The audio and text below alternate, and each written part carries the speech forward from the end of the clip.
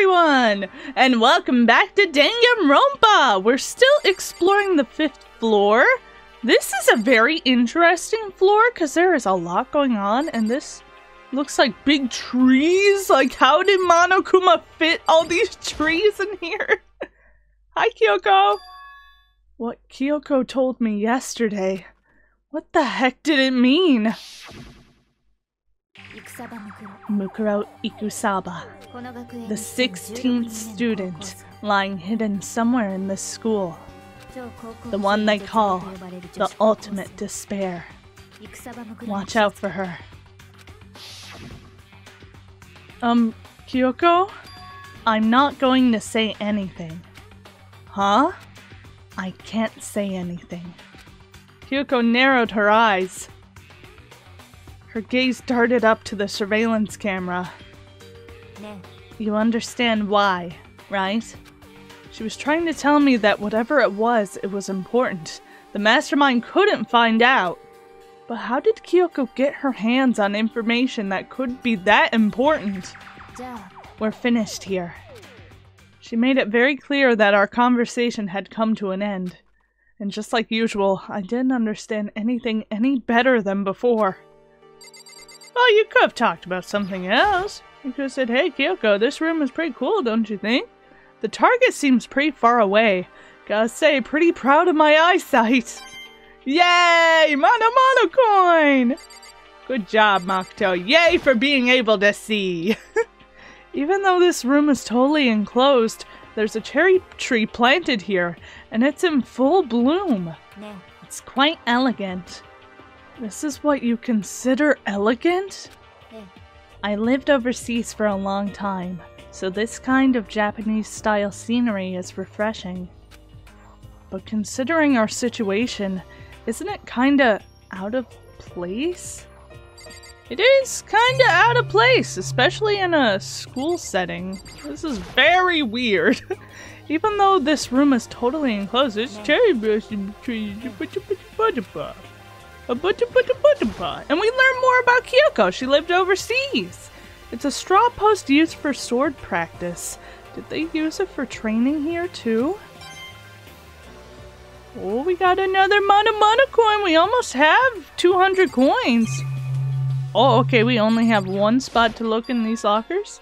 There's a bunch of wooden lockers here.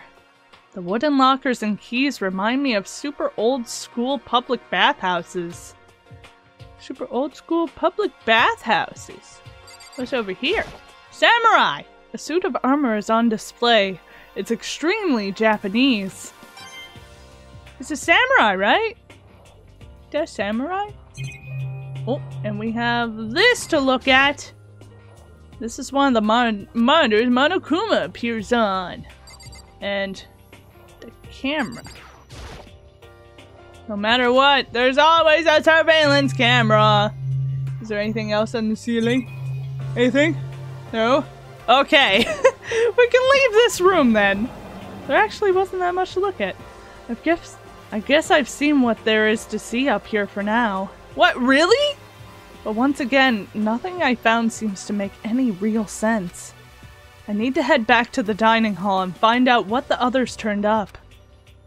That's it? I thought there was gonna be a lot more rooms! I didn't actually run around, so, One after another, everyone made their way to the dining hall. And before long, it would appear everyone has returned.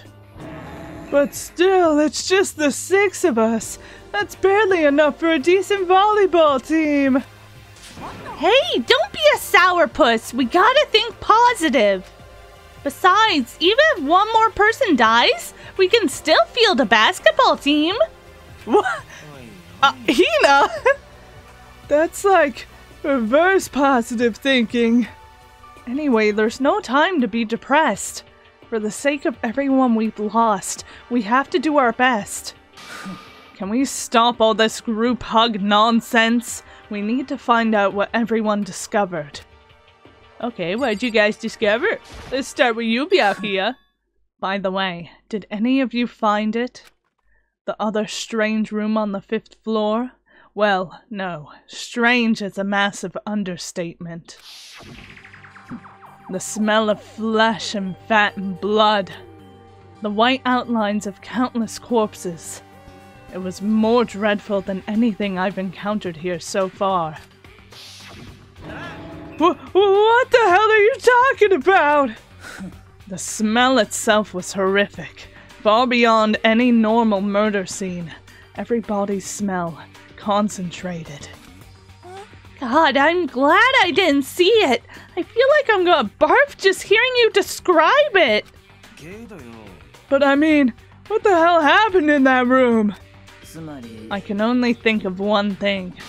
A large group of people died right there in that room. A bunch of people were killed in there? Stop! Seriously! I'm gonna throw up! Perhaps that's what was meant by the biggest, most awful, most tragic event in human history. The tragedy! Huh? You're thinking the same thing then.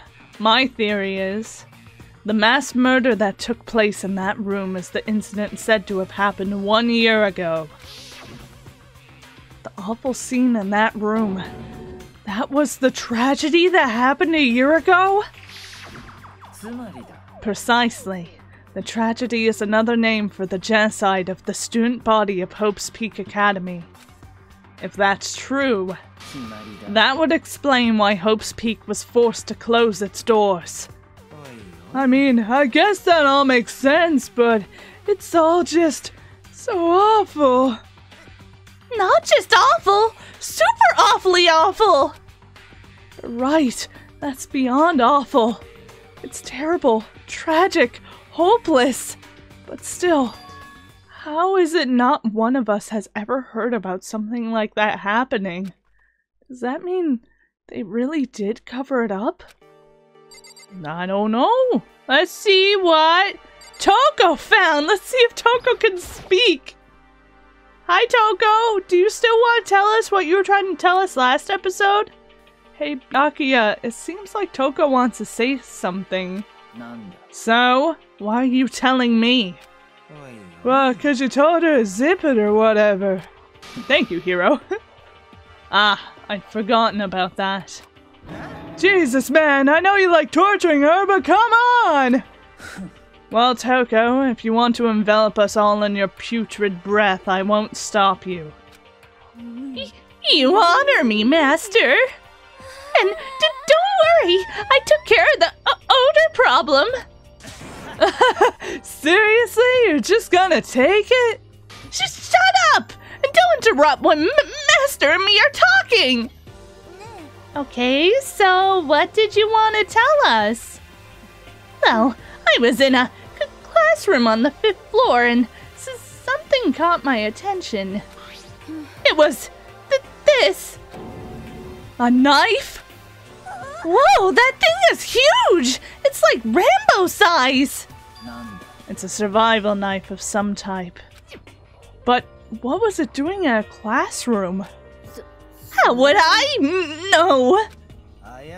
What are you gonna use that knife for? What are you planning to do to us? I'm not gonna do anything. I just picked it up. I don't want to leave a knife just lying around. I'd rather have it lying around than in the hands of a serial killer.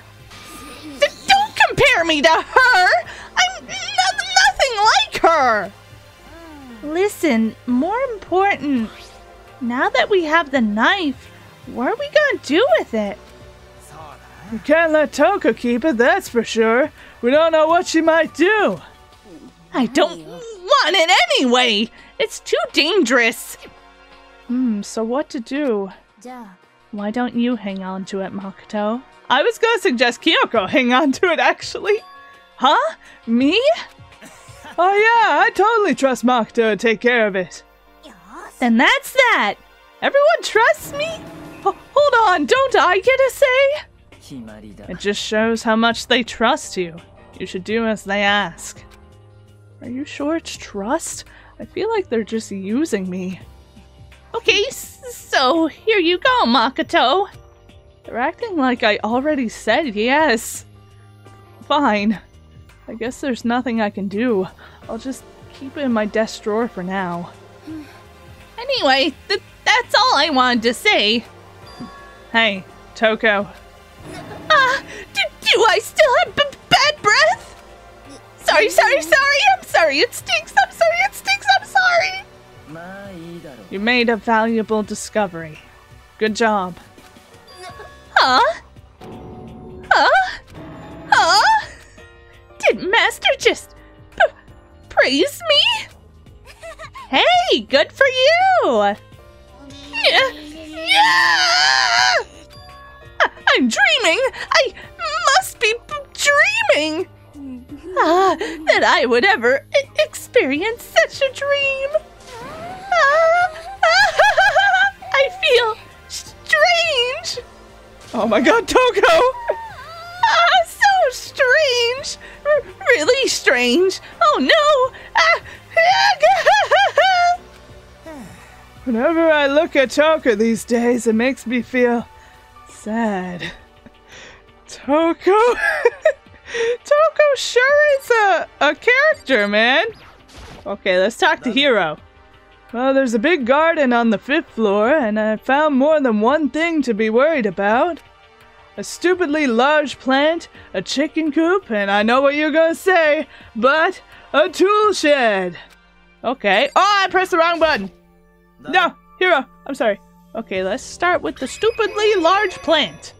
Monokuma said that was called a Monokuma flower. Even touching it seems dangerous, so we have to be careful. It's totally a man-eating plant.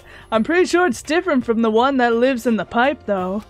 Anyway, that thing must benefit from the sprinkler system as much as anything else in here. Oh yeah, apparently the sprinklers come on every morning at 7:30 on the dot. Wait, what was Hiro talking about something in the pipe? Yeah, remember that. You don't want to get drenched and catch a cold. Well, you don't have to worry. They say idiots never catch colds, you know? Of course not, because idiots never get wet. I think you're thinking of ducks. I'm starting to worry about you, Hiro. Can you tell me what 10 plus 10 is? Hey, come on! You don't always have to call me dumb! I may have been held back 3 times, but that doesn't make me stupid! But if it'll make you happy, I'll answer your dumb question. So, what was the question again? Don't worry, you just answered it. Oh, Hiro. Oh, Hiro, he's so silly. Okay, let's talk to Kyoko. My concern is with the biolab. That was the only place on the 5th floor that we couldn't access. The biolab, huh? I wonder what's in there. If this were like a cliche horror game, it'd be some kind of creature. The final boss or tyrant or... We're not in a horror game, though. Either way, we don't need to worry about it at the moment. Don't bother thinking about something that can't be understood no matter how much you think about it. Your tiny brains can only do so much, so focus on utilizing them efficiently. I don't really like how you said it, but what you said is probably right. No, how I said is right too. Byakuya! He's so sassy! I checked all the windows on the 5th floor, front to back. That used to kinda be Sakura's job, but... Anyway, no dice. There were metal plates all on the windows, just like everywhere else. Which means no chance of escape on the 5th floor either. But when I was looking around, I realized something about the layout of the school. What'd you realize, Hina? What exactly did you notice about the layout of the school? You took a good look around the 5th floor yourself, didn't you, Makoto? Huh? Why do you ask? Because if you did, you must have noticed the 5th floor is lacking something every other floor has. Probably a staircase? Something on all the other floors, but not on the 5th floor? Are you talking about stairs? There aren't any stairs leading up from the 5th floor. That's what you're talking about, right? Does that mean the 5th floor is the end? We're finally starting to get a clear picture of this school.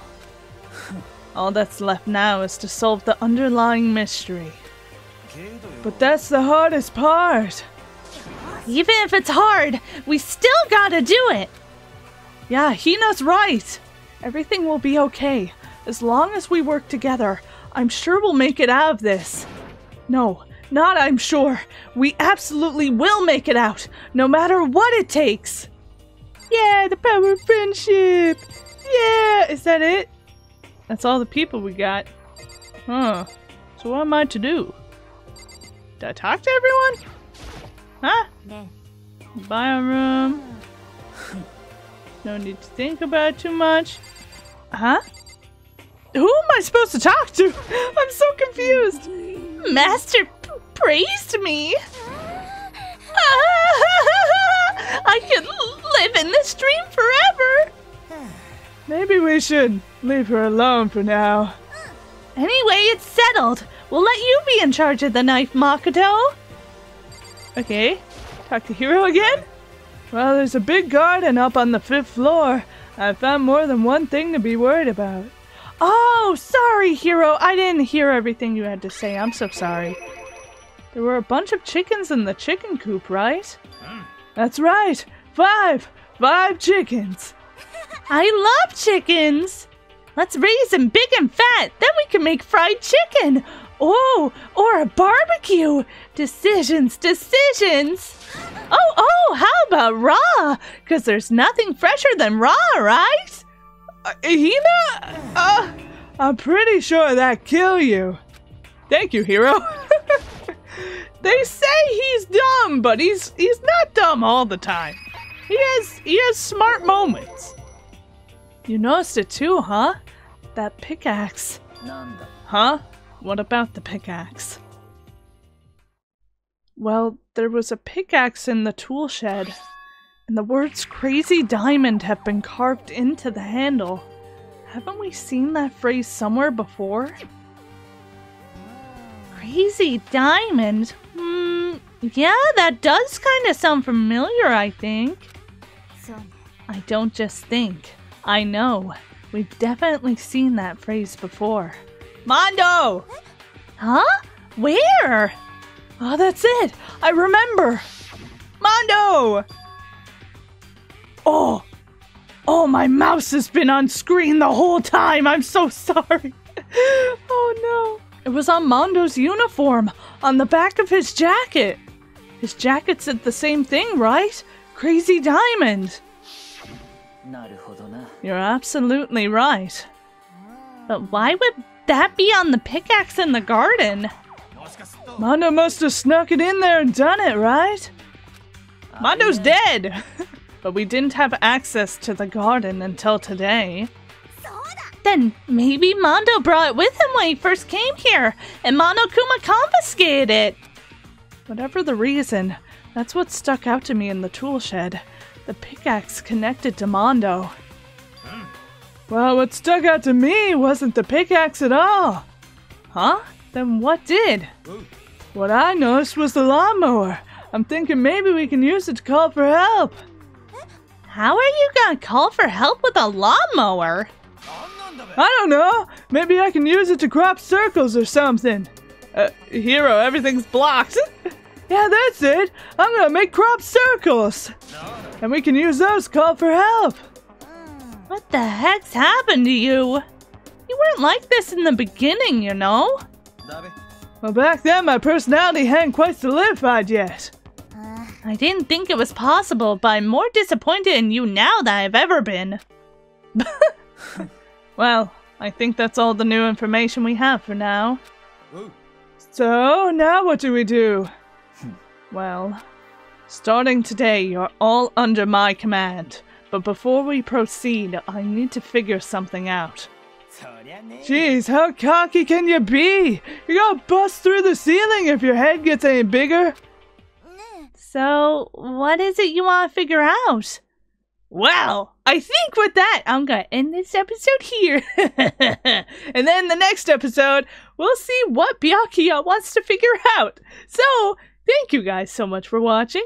If you want to, you can like, comment, subscribe, do whatever you want, and I'll see you in the next episode of Danganronpa. Bye bye!